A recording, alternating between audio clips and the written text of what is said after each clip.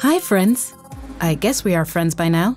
It's me, QIAgenius, and today I will be answering your questions about multiplexing with digital PCR. So let's dive right in. Question 1.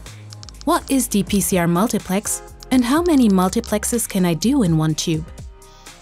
dPCR multiplexing is the ability to precisely quantify more than one target in a single tube.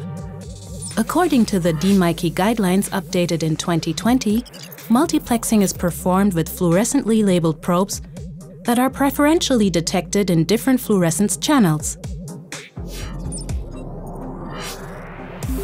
With the QIAGEN, you may be able to quantify up to 5 targets, but screen for more than that.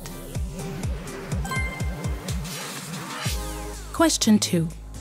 What are the unique advantages of dPCR multiplex? Well, it offers several advantages.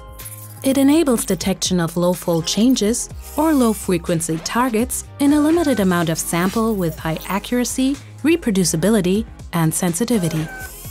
You may save precious samples for other tests by reducing the volume of the sample in the reaction. It minimizes technical errors and compensates for pipetting inaccuracy. In addition, it helps achieve better cost efficiency by reducing reagent use and the time needed. And now, on to your last question. Are there specific applications where I can benefit from dPCR multiplexing? In 2020, QIAGEN was introduced as the first 5-plex dPCR instrument, outcompeting other dPCR instruments by at least 2 more colors. Multiplexing in applications such as CNV analysis, mutation detection, microbial detection, food testing, and biopharma manufacturing has now been made possible thanks to the multiplex dPCR assays from QIAGEN. I can recommend reading this article.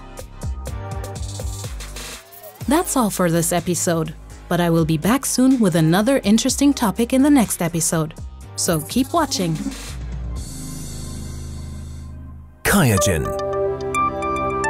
Sample to insight.